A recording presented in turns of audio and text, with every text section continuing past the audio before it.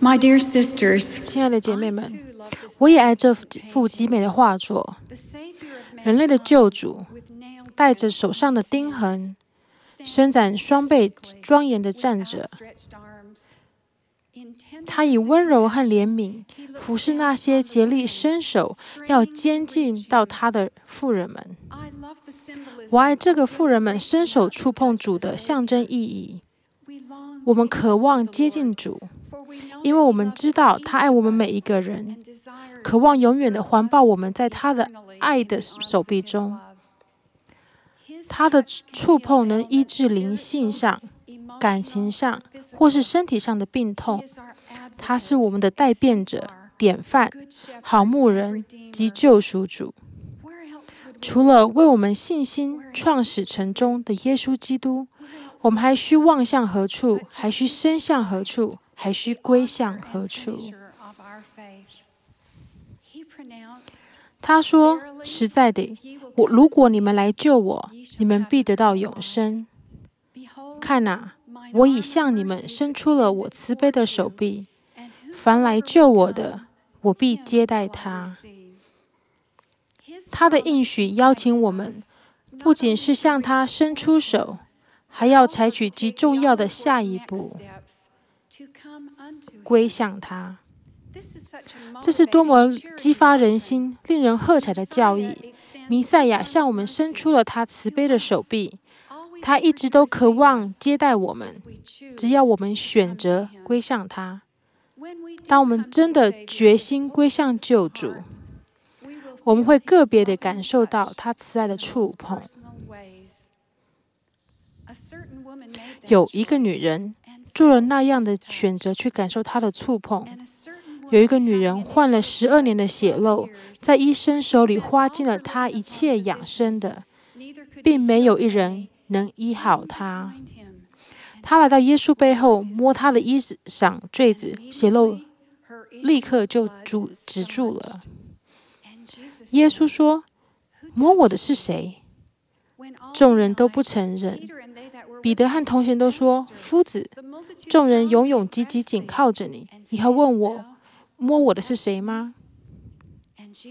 耶稣说：“总有人摸我，因为我觉得有能力从我身上出去。”当女人知道不能隐藏，就战战兢兢地来俯伏在耶稣脚前，把摸他的缘故和怎样立刻得好了，当着众人都说出来了。耶稣对她说：“女儿，你的信救了你，平平安安的去吧。”我曾问自己，假使这位患血漏的妇人对救主的信心不足，使她不采取必要的努力去触摸救主袍子的折边，那会怎样呢？我猜想，光是想在那人群中靠救主这么近，也真得费一番功夫。但她一点不疑惑地坚持下去。同样的，我们必须展现出我们对主的信心已经深入心中，充分地感动我们去付诸行动。一个朋友告诉我一次，他觉得无人能安慰他的例子。他为了一件家庭灾难感到十分的忧伤。有一天，他甚至无法踏出家门。一位妇女会的姐妹突然来到他家门前说：“我感觉到你需要我。”那位姐妹并没有探查，也没有询问来龙去脉，却抱住我的朋友说：“你要不要做个祈祷？”祈祷后，那位姐妹就离开了。那亲切的接触及体贴的处事方法，确实的帮助我的朋友医治他破碎的心。这位妇女会的姐妹不仅聆听圣灵，还依照提示行动。实际上，她展现出救恩教义中的美德，已深深地感动了她，让她在生活中的每一天都努力成为基督般的人。她的行动反映出她个人对爱是永不止息的了解。谈到你们数百万中信的妇女会姐妹当中，就像那位充满怜悯的姐妹一样，反映出基督永恒的爱，即博爱。辛格兰戈登会长说，这些美好、伟大、无私的妇女所表现出来的善行不胜枚举，不论是扶持不幸的人、照顾受伤的人、鼓舞和安慰不幸的人、扶持跌倒的人，给他们力量，鼓励他们继续向前推进。那份想要归向救主的决心，有时需要立即的悔改，也就是认清我们犯了哪些错，或是还没有尽力去鼓励或帮助某个人。对所有渴望归向基督的人而言，个人在思想、行动或是语言上持续的修正是不可缺的。那代表我们个人会选择如何以实际行动及思想去关怀彼此。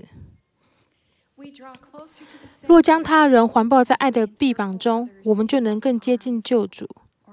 然而，也可选择不这么做。